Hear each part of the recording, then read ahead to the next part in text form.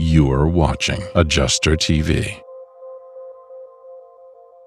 Hey IA, and welcome to the IA Path Auto IA Show, where we walk you through how to become a successful independent adjuster by starting, diversifying, and increasing your earnings with auto claims. If you're ready, we can get started right now.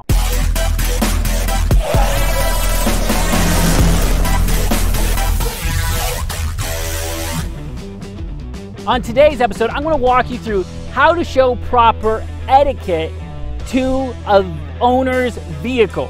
Why is that important? Because you don't want to get sent home early from a catastrophic storm because the owner has complained about you. Now, this may sound far-fetched, but trust me, this is a big deal. You don't want the CEO of USA Insurance or Allstate or the CAT supervisor coming to you or to your boss and saying, get this guy out of here, we got a complaint against him.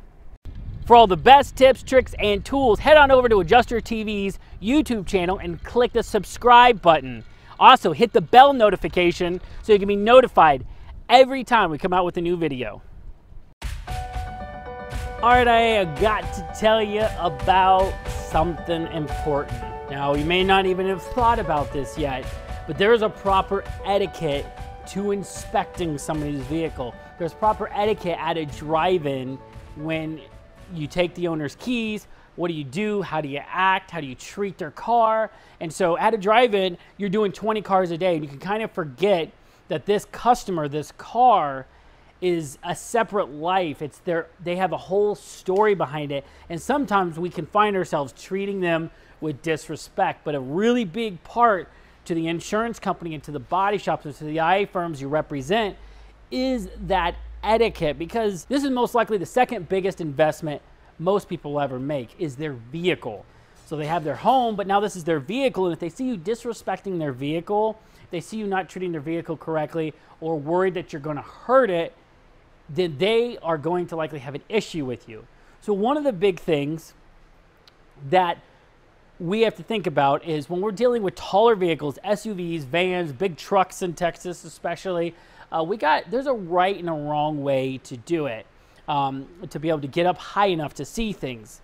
The best way is if you have a step stool. So something like this, either a two-step stool, a bench like this, anything like that to let you get up without stepping on the customer's vehicle. So then you can get up here, you can look at the hood, you can look at the roof rail, you can get good angles, and that's perfectly fine and acceptable etiquette. Now, some people will do this, and this can be acceptable. Let me show you.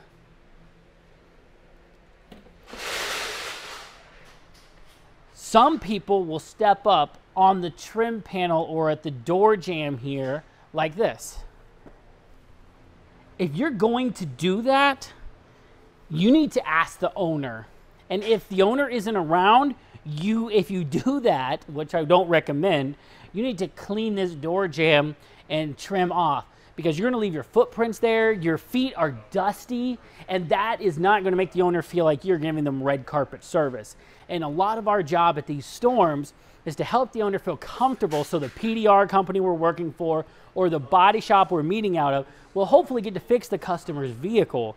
And at the very minimum, the customer needs to feel like the insurance company values them, because you represent the insurance company to that owner. They're directly relating how you treat their car to how the insurance company looks at them. And if you're disrespecting their car, they're going to feel disrespected. Here's another trick to help you get up at some points. I still ask the owner for permission, but it's a way safer bet than stepping on a door trim or jamb, is you can step up on a tire. So I like to put my hand maybe around a luggage rack or something up here just for stability. And I'm going to step up and do this. And this gives me a tall enough vantage point to be able to see the roof rail and the roof, but I haven't had to step on their interior. But I still highly recommend that you get permission from the owner. Now, some more etiquette. If you're wearing a metal belt, I like the plastic belts because they're not near as dangerous to cars. If you're wearing a belt that has a metal buckle, you need to spin your belt around to where the buckle's in the back. Because as we're looking at dents like this, it's very likely that your belt can scratch it here. Another thing, pins. Dear Lord, do not put pins in your pocket, because guess what? If you have a pin in your pocket and then you sit down in that seat, you might mark up the seat of the owner's vehicle. These are things you gotta be aware about. Is how are you treating the customer's car? Be careful. Another thing, jewelry. So I have a tattoo wedding ring. I don't have a traditional wedding ring anymore. I only have the tattoo ring. But if you have a big ring on your finger and you're touching somebody's car, you can scratch their car with your ring or your jewelry, and then they can demand potentially that you, the insurance company, or the body shop fix that panel because you scratched their car.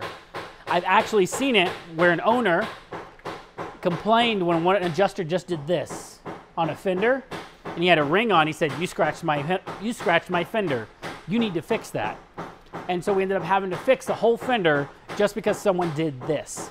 So be very aware of what you're doing to the owner's car.